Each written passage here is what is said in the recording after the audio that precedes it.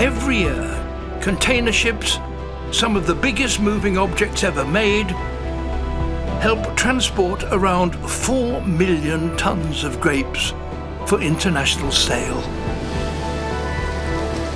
South America is the leading exporter with more than a quarter of the business.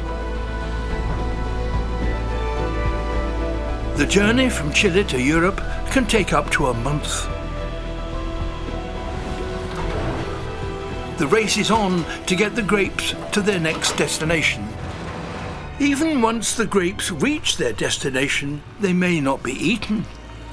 One study found that 4.5 million tons of household food is thrown away each year within the UK alone.